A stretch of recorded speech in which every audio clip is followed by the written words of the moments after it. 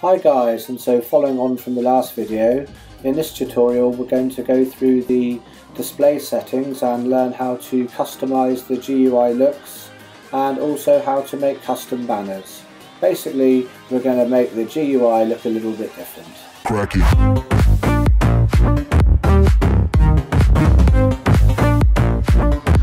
So if we click onto settings and go to display settings, here we've got the various settings for the display. Obviously the first one is the date setting, which is pretty self-explanatory, as is time format. The number format, basically, if you have it on dot comma, how it displays, say like 12 terabytes, it would be 12.0.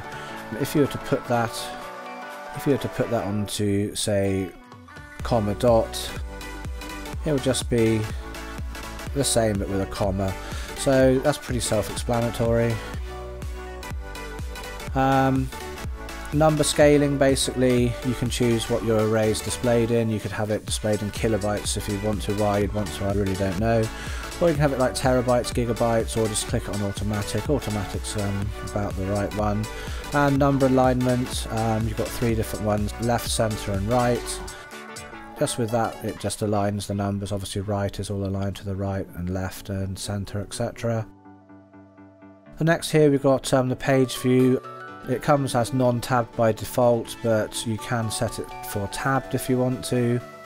When you apply that, it only affects one of the pages, which is the main page here. So instead of it all going right the way down to the bottom, you have it on different tabs. Myself, I don't like it like that at all. I think it's much better having it non-tabbed. And this one's quite useful here, the placement of the user menu.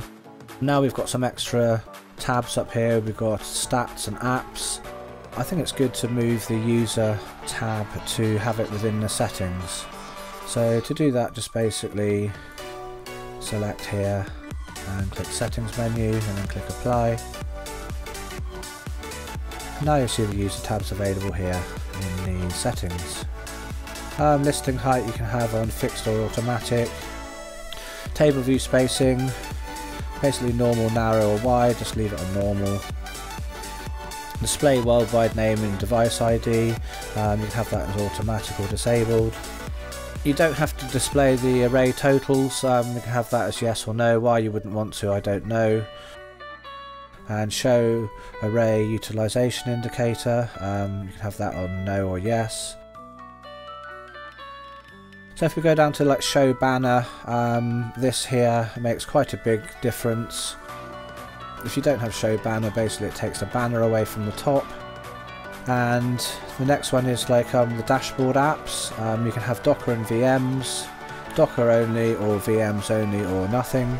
So basically in your dashboard, in this bit here, you can see I've got Dockers and VMs displayed. But should you want a little less in there, you know, you can just have VMs only or Docker only or even nothing at all.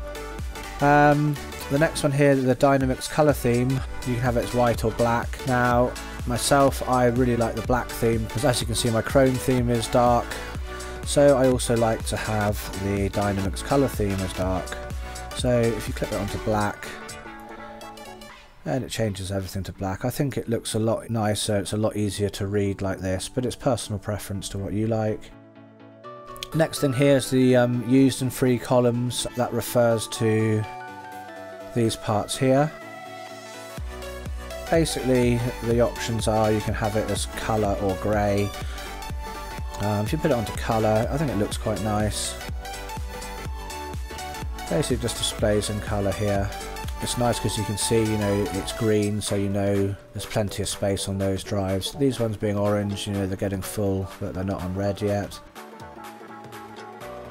And basically you've got your temperature either in Fahrenheit or Celsius, and your page update frequency. Just leave it on real time. Maybe an idea to click disable page updates while parity operation is running, and click on apply. Now we can customize the top part here, which is nice to do.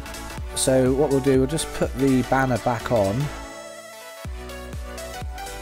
and click apply. And so this is our banner here. It runs right across the top.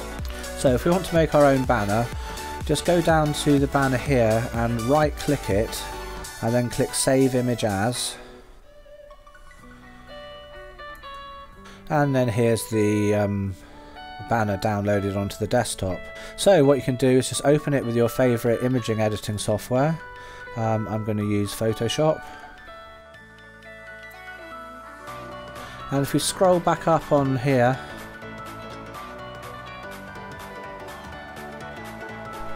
so scroll back to the top, we can see the two figures in the centre here. So if we make our own banner, basically what we put in this kind of area is going to correspond to the area along the top here. So what's quite nice to do is just actually zoom in a bit and we can match up the banner to where it's going to be on the screen.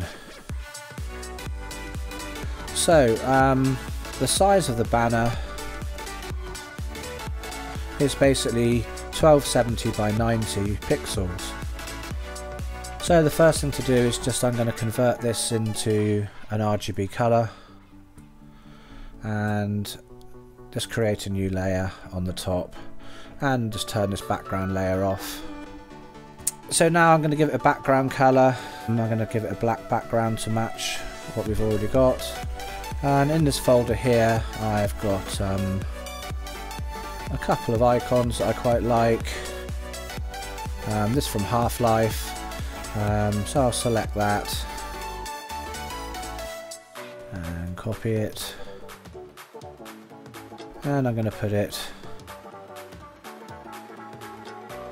in here. Obviously it's way too big, so we just transform the scale of that. Just get it to fit on the screen. And so you can see basically whereabouts this this will be. It would be around here on this, or if I wanted it where the surfers are, I'd put it there. I'm going to drop it around here. Go back into my folder and open another picture. Again from the old game Half-Life. I don't know how many of you guys actually remember that. And so this time I'll just select all the white here, copy that, and go to the banner and again paste this in. Again it's far too big, so just adjust the size on that.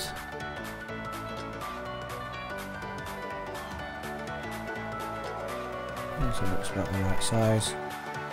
And there we have a little logo. Just looks a bit different. Makes the server your own. So I'll scroll this up a bit. And so now if we line up the banner, we can see roughly where it's going to be. If we wanted it just down to one side, say next to the LimeTech logo, we would move this here. You know, basically have it wherever you like. So anyway, just, you know, finish editing what you like and put it in and save it. Has to be saved as a PNG, so make sure you save it as a PNG file. And so then what you do to change the icon, now you've created your own one.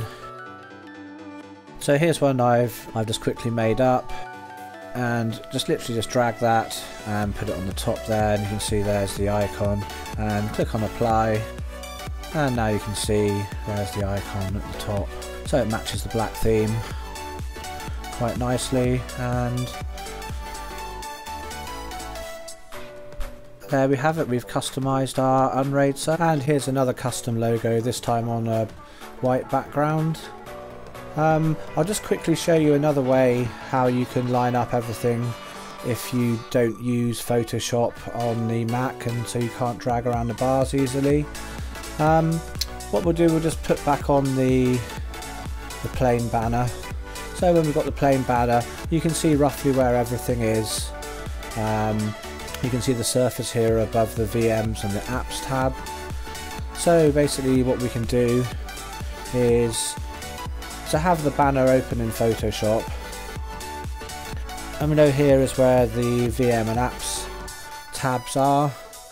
So what you can do is basically bring your layer up to the top above all your other layers, and now I'm going to turn this layer off, But if I have my black background on and back with our black Mesa logo, if I want to see roughly where this is going to be, all I need to do is to turn this layer on and just put down the opacity of the layer so I can see behind. And so now I know that here is going to be where the apps and VM tab is, and I can just move things around, basing it on this other logo, knowing where everything goes. Anyway guys, I really hope you enjoyed the video and you find this useful. If you did enjoy the video, I'd really appreciate you giving it a like, and if you want to see more videos from me in the future, then why not subscribe to the channel. Anyway guys, whatever you're up to for the rest of the day, I hope it's good, and I'll catch you in the next video.